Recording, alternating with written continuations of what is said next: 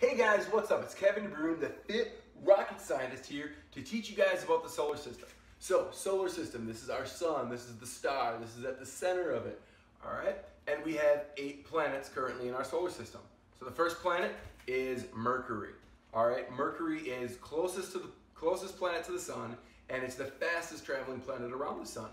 1 year on Mercury is equal to about 88 Earth days. So it takes Earth about 365 days to go around the sun. It takes Mercury only 88 days. It's so close to the sun that if you were able to stand on the surface, it's scorching, you would die, it's not possible. But the sun would appear about 3 times larger than the sky than it does here on Earth.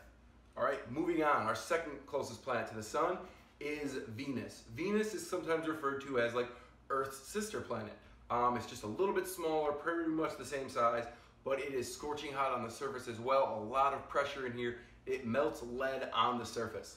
It's so crazy. It's got some beautiful cloud tops though that you might be able to survive in, but on the surface, not so good. So then we move on. Now we have Earth, our beautiful home here. It's got water on about 70% of its surface. We've got an atmosphere, a magnetosphere to help us protect from solar radiation. And we have our moon. Our moon that orbits Earth about every 29 days as Earth goes around the sun. All right? And then we move to the last of our inner planets, which is Mars, the red planet. This is the one that everybody loves and talks about. We love this one more, but Mars is a very close second. It has ice at the poles, and it is the only planet that is completely inhabited by robots right now. That's right, NASA sent multiple robots to the red planet. They've been there continuously for 20 years as of 4th of July 2017 this year. And it is a smaller version of Earth. It's got less gravity, thinner atmosphere, but people want to go there because it would be closer. You could go here and possibly survive. We're at Venus.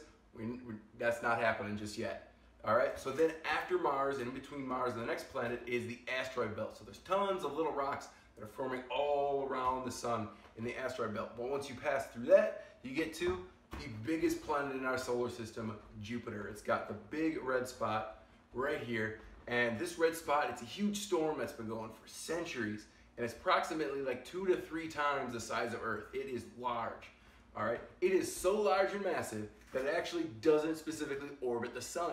So the sun and Jupiter actually orbit a central point of their mass called the barycenter, which is just off of the sun's surface. So the sun is orbiting this point, it wobbles a little bit, and Jupiter orbits that point as well. It is the largest planet in our solar system. This is the first of the outer planets, and it is a gas giant. So it's just all big old ball of gas that's out there. Then after Jupiter, we have the gem of our solar system is Saturn. It has rings around it. There are multiple rings. It's got a bunch of moons as well. And it is also a gas giant. All right, and then after Saturn, we move on to Uranus. Now what's really unique about Uranus is it has rings as well and some moons, but it's actually, it looks like it's been hit on its side and it's spinning like a bowling ball. So the other planets spin like this as they go around the sun. Uranus actually kind of spins like this. It's very strange, but very cool. We need to learn a whole lot more about it. After Uranus, you go to the last planet. It is Neptune. Here we go, Neptune. It also has a large storm that's going on. And the cool thing about Neptune is it also spins like this, but it rains diamonds on Neptune. The winds are faster than the speed of sound. There's insane pressure, and when it rains diamonds at Neptune. So those are the 8 planets in our solar system. You might be saying, Kevin, what about Pluto? Pluto's a planet. Pluto was a planet.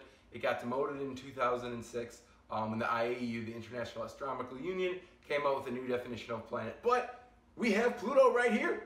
There he is. He's a dog. But we also got an inflatable Pluto. So Pluto is a Kuiper Belt object. So now that we have increased our technology with telescopes and are able to look further out in the solar system and have had more time, we see another like asteroid belt that's outside of the outer planets.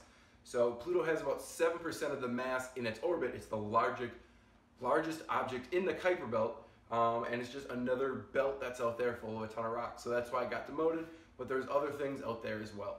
So that is an introduction to our solar system with inflatables. So I hope you guys learned a few things. Click the thumbs up button if you like this.